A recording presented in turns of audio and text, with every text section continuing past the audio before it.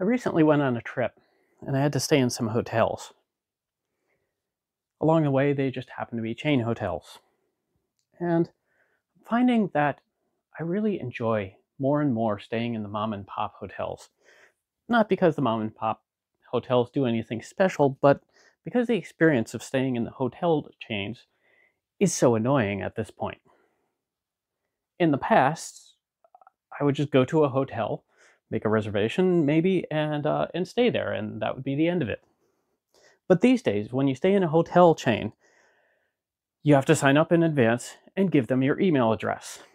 And then after you're done, you have to get back off their friggin' email lists. And I say that in plural because there isn't one. There's the marketing one, there's the research one, there's the great deals we have coming up one. There's a half dozen of the friggin' things. So it becomes a chore after you stay in a chain hotel to have to get back off their lists. I think maybe they think they're selling more hotel rooms. Some of the emails they send me are things like, hey, we'll offer you a great deal to stay in your in-town hotel. I have a perfectly good house here. Why would I want to come stay at your hotel? I mean, sure, there was the night that the power transformer got knocked down in our backyard because a tree fell over. And we had trucks out there starting at about 10 o'clock at night, and it looked like they were going to be out there for several hours. So we went to a hotel, but that's not something I can exactly schedule to correspond with your great deal, can I? And I suppose if I had a blowout thing with my girlfriend, one of us could go to a hotel for the night. But again, we don't exactly plan that. It's not like I'm going to call my girlfriend and be like, hey, Holiday Inn is offering a great deal on the 28th. Can we have a big argument that day and you get pissed off and go to a hotel that night? That doesn't make any sense. So, what do they think they're really selling? They're wasting my time and just irritating me. It's not just hotel chains either. I recently had a zipper on a jacket break, and I thought, it's a decent jacket, maybe I can get it repaired. And so I took it to the Drycleaners around the corner that does repairs. And I signed in and gave them the jacket. And before I left the building, I had a text saying, hey, thank you for using our dry cleaner, and we'll text you once we have the repair complete. Great! But the text went on to tell me, hey, you should download and install our app. And there was a whole paragraph of stuff telling me I should install the app. Why? It's dry cleaning. All I want to know is it's done. You've already demonstrated by your ability to text message me that you can do this over text messaging. I don't need your app. I don't need another piece of crap on my phone taking up space, possibly snooping on me, and probably aren't, but who knows. I have enough going on in my own life without introducing a new way for these various companies to harass me. I really just want to be left alone to peaceably enjoy my life. If I was to sum it up briefly, don't call me, I'll call you. The rest is just leave me alone. For the sake of the dry cleaner, I suppose they have an app that's convenient for them to use because they can track orders and, track the status of all the stuff they're working on. Great, but that app clearly can text me, so there's no reason I need a fancy app installed on my phone. So why does the dry cleaner want me to have this? Well, I don't really think they care whether or not I have the app. But there's a certain sort of person who thinks, well, I could go to that dry cleaner, or I could go to the one with the app. The one with the app must be better. Why? Why is the dry cleaner with the app better than the other dry cleaner that just texts you when it's done? I don't understand. And yet I acknowledge there is a certain sort of person with this mentality that any business that has an app must be more legitimate than a business that doesn't have an app. I think at this moment in time, we're at a juncture where a lot of people do want the app, and I don't understand why, but businesses see that, and they want to provide the app to make people happy. But the catch is, there's a certain group of us that really don't want the app. We don't want it shoved down our throat. And by trying to, you only make us suspicious, paranoid, or just angry because we don't want it. Leave us the hell alone. Perhaps we're just a market that they don't care about. Maybe the fact that we don't want the app means we're not the type of person that goes out and spends money constantly. And so, who cares if you piss us off, because we're a bunch of spendthrifts. Bunch of tightwads. And then there's companies like CVS. A few years ago, when COVID was wrapping up, there was an opportunity through CVS to get a vaccine. And vaccines were in short supply. So you had to sign up and get a date at which point you could go over and get your vaccination. And so I did. I got on their website and I went through the process of putting in my insurance information, who I was, my medical history, all the crap I needed to put in so that I could have the vaccination. And the last step was to click a button to say, I consent to receive CVS junk email. Thanks, CVS. I really didn't want to consent, but at the same time, I already spent 10, 15 minutes putting all this junk in. Vaccinations were in short supply. So I'd gotten this far, I knew there was an opportunity for one. So I agreed. And I spent the next month trying to get off of all of CVS's junk mail lists. It's coercion, isn't it? If somebody did that to me on a date, I'd consider them an absolute scumbag. And you know what? I consider CVS a bunch of scumbags for doing that. They could have put the choice up front. Put your information in, and if your computer packs it in, or the internet goes down while you're doing it, when you come back, we'll just restore from where you were. Hey, that would have been kind of a cool feature if you didn't spam me. But they didn't do that. They waited until I was at the point where it was like, if I don't want the junk mail, I'd lose 15 minutes of work. It's really kind of disrespectful to people, isn't it? Kind of. It's very disrespectful. I mean, look at Amazon. I've done business with Amazon for 20 years. How many just out of the blue emails have I gotten from them?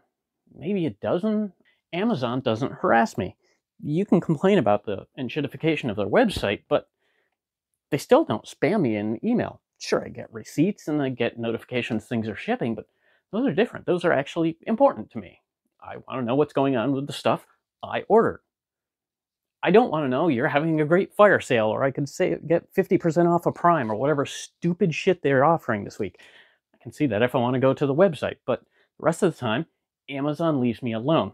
And when I order off Amazon, I don't end up on those lists again. I imagine they've got them.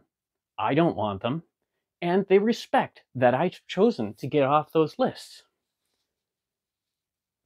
Why can't the hotel chains? Why do every time I go to a hotel chain that I've been to before and unsubscribed from their lists previously, why do I end up back on their hotel chain email lists? Because they disrespect me. They don't care about me. And I think there's a lot of this going on as the internet evolved.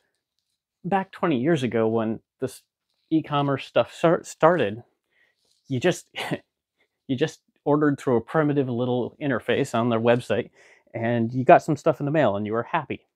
And then things evolved, and during the checkout process, there was a button you could click that would subscribe to great deals that they would announce. But it was an opt-in. A few years later, that changed to a default checked subscribe to the list thing, and you had to make sure that you turned it off. And now we're up to the point where you go through a reservation process on a hotel website. There is no option to not get the spam. You will end up on their list. The only thing you can do if you want to stay in that hotel, and well, that's the place, that's where you're going, so that's where you're going to stay. And they're all doing it, so it's, unless you can find a mom and pop place, you really can't escape it. You're damned if you do, and you're damned if you don't. You're going to end up on their email list. There's no excuse.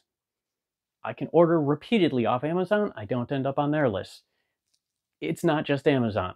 I go to the Ace Hardware around the store. I know they have junk mail lists. I buy stuff there.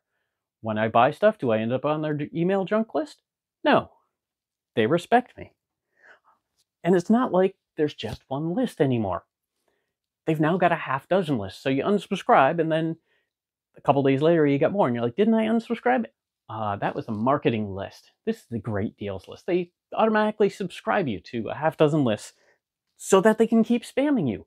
Why would you do this? All you're doing is pissing me off. You're making me feel bad about the relationship with your company.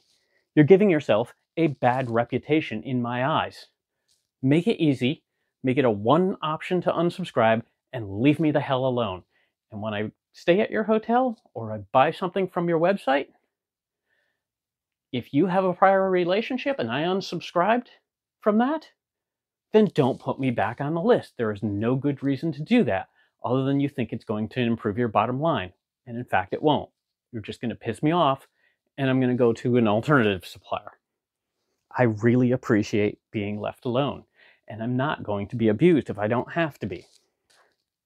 So my advice to you is, next time you need to stay in a hotel, if you can avoid it, don't stay in the chains. They're not going to respect you. They're going to disrespect your privacy, your right to quietly enjoy your life, and instead they're going to spam the crap out of your email. It's disrespectful to you. You're better than that. By going to a local mom and pop chain that you can find reviews for online to make sure that you're going to a good quality place, you're putting money into the local economy, and it stays there.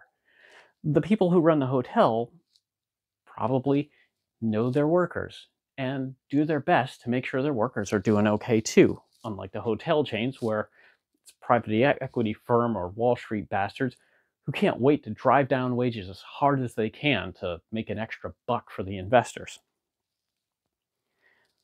Privately owned places are going to be better on a lot of things. There are definitely shitholes out there. Again, if you check the internet reviews, you can avoid those.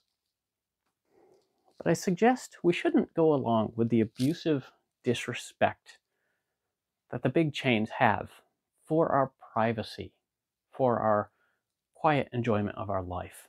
If we just keep staying there, we are complicit in the abuse they give us. Do unsubscribe from the list and maybe write a letter of complaint telling them you don't appreciate getting their junk every time you stay at their hotel and having to unsubscribe over and over again. It's important we push back on this because the problem is getting worse. Intuit this year is doing similar stuff to the hotel chains.